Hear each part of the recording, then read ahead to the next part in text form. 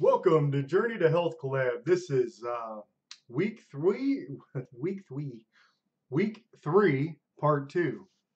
I'm gonna do a little update on my heart procedure here in a little bit, how I've been feeling and everything. This week's question is: has anyone noticed you from your journey? It's kind of a two-part question. Has anyone noticed you from your journey? Well, yes. I've been getting noticed here and there.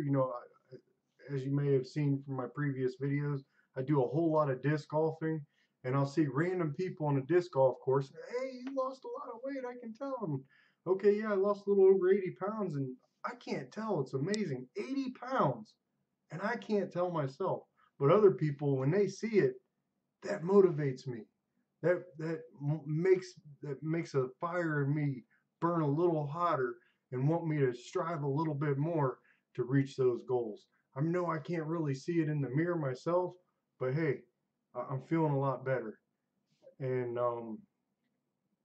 ready to keep going. And it's great hearing from other people that they can see the difference.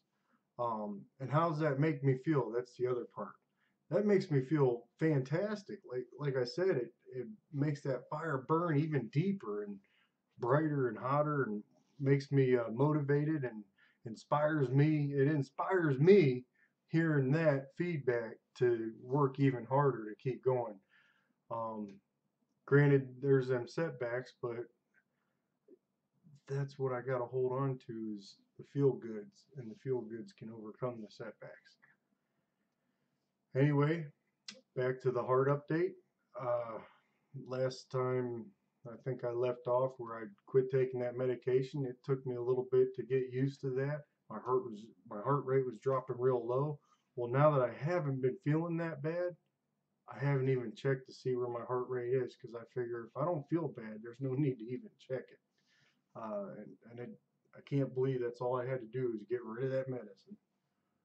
Thank God the doctor approved of that.